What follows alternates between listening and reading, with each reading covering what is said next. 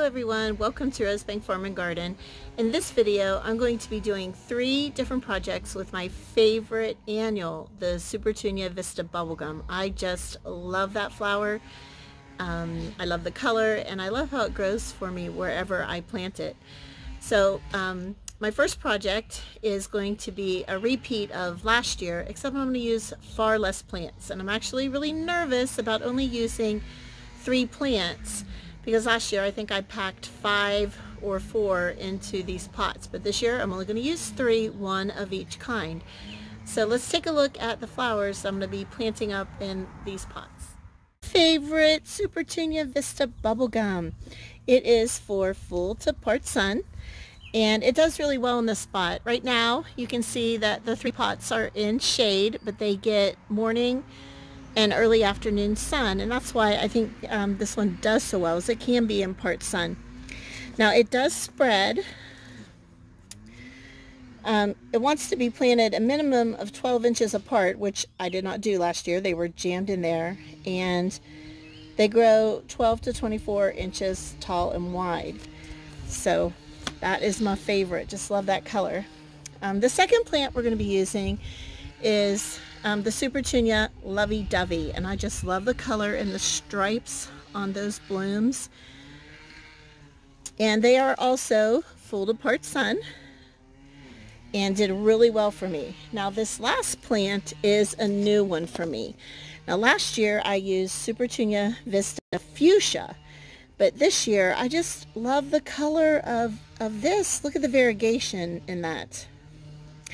This is called Supertunia Trailing Strawberry Pink Veined, and I just think the 3 of these together are going to be really pretty in these flower pots. I had emptied out the soil from last year, put new soil in, and put slow release fertilizer in the top and just mixed it in. You can still see a little bit of the yellow granules of the slow release fertilizer.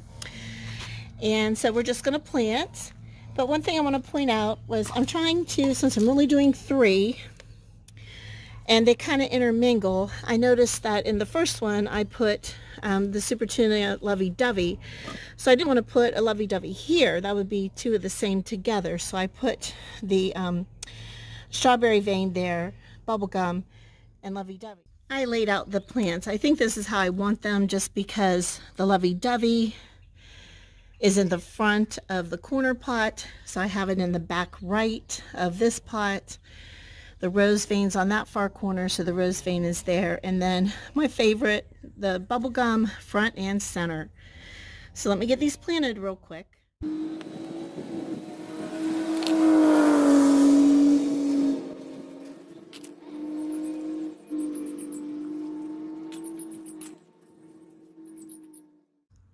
So here's a little tour of how this project turned out, and like I said, I'm a little nervous about only using 3 plants, but I know from experience how these Supertunias perform, so they should be as big and mounding as they were last year. But just look at that, so pretty. It just makes my heart happy to see those. Let's go take a look at another project that I did with Supertunia Vista Bubblegum. This pole is the property marker between our property and our neighbors. My granddaughter painted the pole white, and then I came out and spray painted the Holstein spots on it. My youngest daughter is an amazing artist, and she did the cow face with little ears up there. And then on the back side, let me go up the hill here, my oldest daughter did this. Yeah, so we had a painting party and everybody was out here in their lawn chairs while the painting was going on, so I will put some pictures up of that.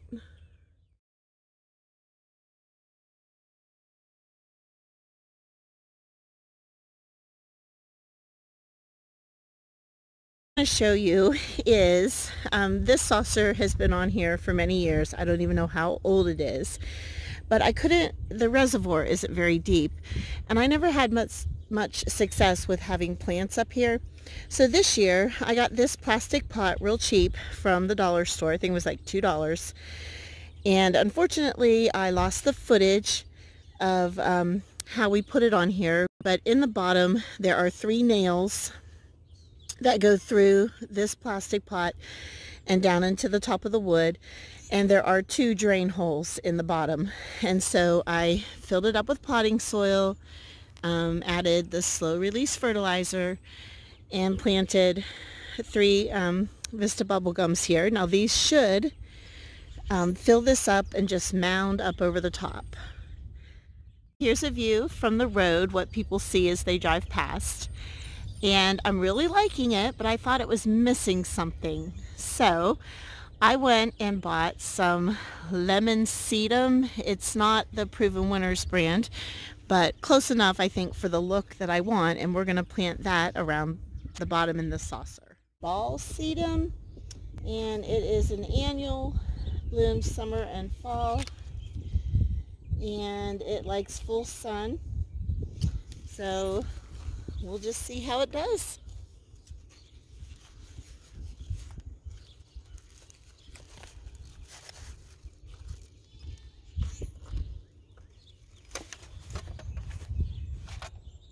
See, this is the problem I run into with this saucer. It's not deep enough. See the root ball? So I hate to do that.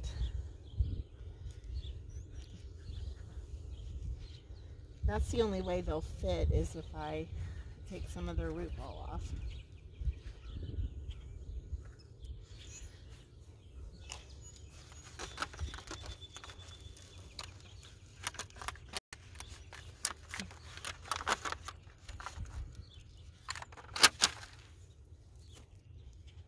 Okay, so I'm going to do the same thing. I'm going to rip some of the root ball off.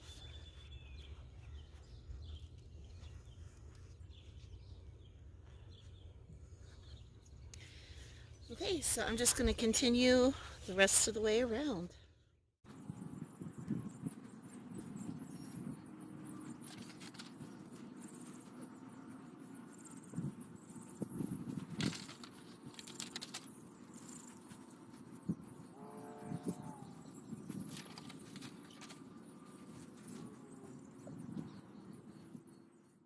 I love how this project turned out. Look at how cute that is with that green, looks like green spiky hair hanging down. I just love it. It's so cute. All right, let's go around this way. See the sedum. Hopefully that sedum performs well, but I think it's cute just hanging down like that. And then the flower pot, and just picture that Supertunia mounding up and spilling out everywhere to where you can't even see the flower pot. And then on around this way. Well, isn't it adorable? All right, we have one more project to go, and it's out in the sun. We're going to add some Supertunia Vista Bubblegum to the rock wall by my garden. Very low rock wall outside of my vegetable garden. And I just want to tuck and try some Supertunia Vista Bubblegum in between the rocks.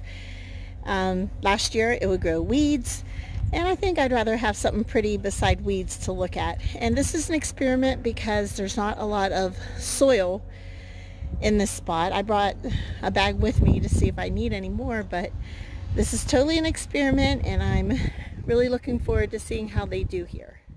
This is where I want to put it, but I don't know if there's enough room for the root ball, so I'm going to dig this out and we'll see if we can make it fit. There really doesn't look like there's enough room, but we're going to try. And I'm going to kind of mold and squeeze the root ball narrower and see if we can fit it in here.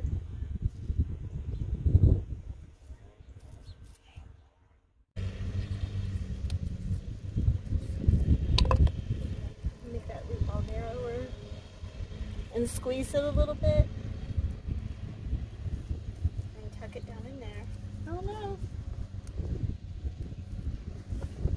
Okay, it's in there. Here is a little tour of the last planting project with Supertunia Vista Bubblegum. There's my little rock wall and my stepping stones and the two Vista Bubblegums, and I can't wait to see how they spread out and really make that wall look pretty.